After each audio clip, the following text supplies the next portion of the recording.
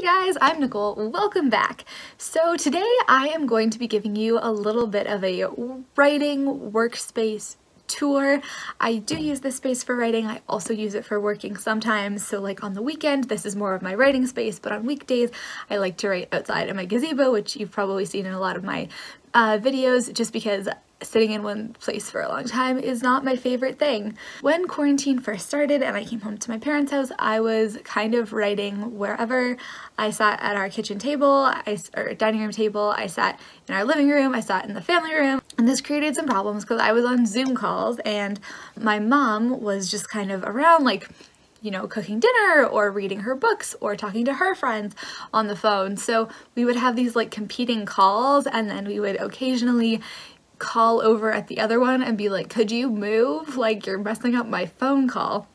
And it was kind of hard to concentrate. So when I finished my master's program and switched over to the fellowship, I had a little bit of a break in there, and I used the little bit of a break to construct this space down here, and I love it, and I'm very, very excited to show it to you. So let's go, let's do a little tour.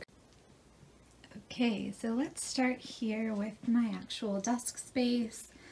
A lot of the furniture was actually part of my basement that I decorated when I was in high school, in the house I lived in high school.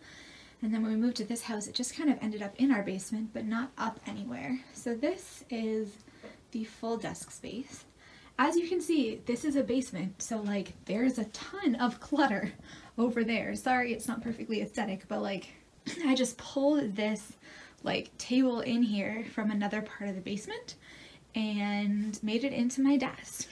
So here's my chair, which is covered with a white blanket and a pillow that I grabbed from my couch just to make it more comfy. That I have this window here, which is literally my favorite reason that I have this. There's also a door to go outside if I want to, and it's just nice to look outside.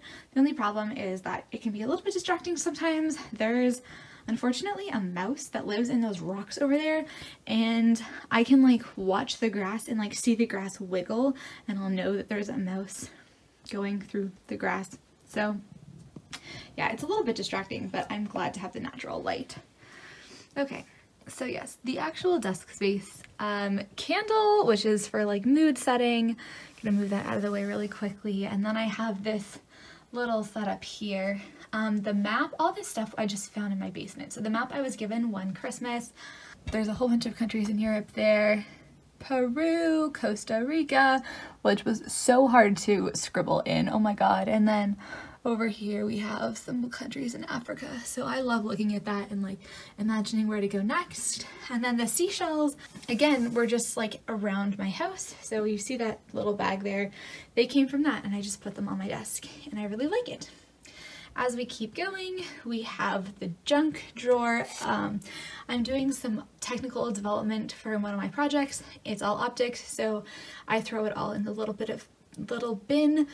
Again, I'm not like the neatest person in the world, so if I have bins to throw my crap in, that's great.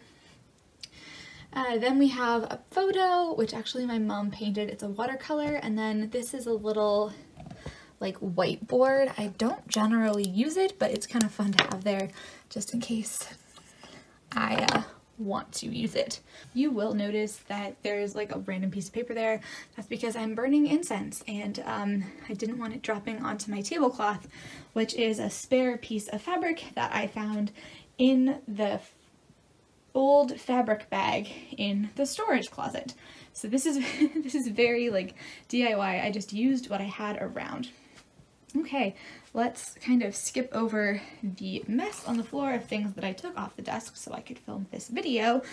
Oh look, isn't that so cute? It's my it's a heat pack, but it's sloth. Okay, this is a gym space, yes, but the thing I want to show is the bouncy ball. Yeah, I want to show the bouncy ball really quick because actually I generally don't sit on the chair. I usually take that thing and I put the bouncy ball on top of it and I sit on that. I'm really bad at just like sitting on a chair. I don't sit properly. I sit with like my legs crisscross applesauce, or I sit with my knees under me, or I like to bounce around. So the ball is very helpful for that. And then we turn around and we have bookshelves and resources right there. I love this painting here. Again, it just came from my old basement. So we do have, this is mostly craft books here that I use. This is a notebook. This is a work notebook that I use, but it's just nice that I can like throw it over here. What else do we have? Yeah, we have classic books, we have kids books, we have Christmas books. When looking for inspiration or something, it's kind of nice to be able to go over and pull things just off the shelf. There's not too much to it really, it's just a lot of nice decorations. This notebook is like my tracker notebook, so it's always here. I love that like the Explorer matches the map. Okay, so really you can see that this is a kind of spur of the moment with what stuff that I had around the house, using the space that I had, Workspace, and the point is to kind of demonstrate that you can have a lovely functional workspace without having to even go buy anything. I did not buy anything for my space and I love it. As you saw, I don't have a lot of materials around like pencils or pens or anything like that. I do have my books for reference if I need them, but really it was just about creating a space where I felt like I could be productive and creative.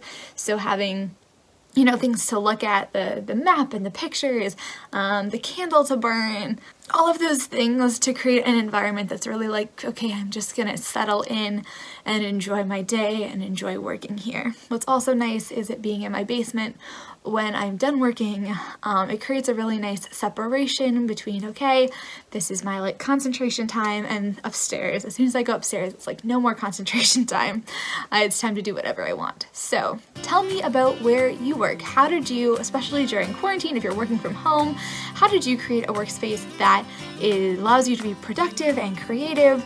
Are there any things that you have to have in your workspace, like a candle or a certain picture, you know, inspirational quotes or anything that like makes you settle down, makes you feel inspired, and makes you want to stay at your desk and work?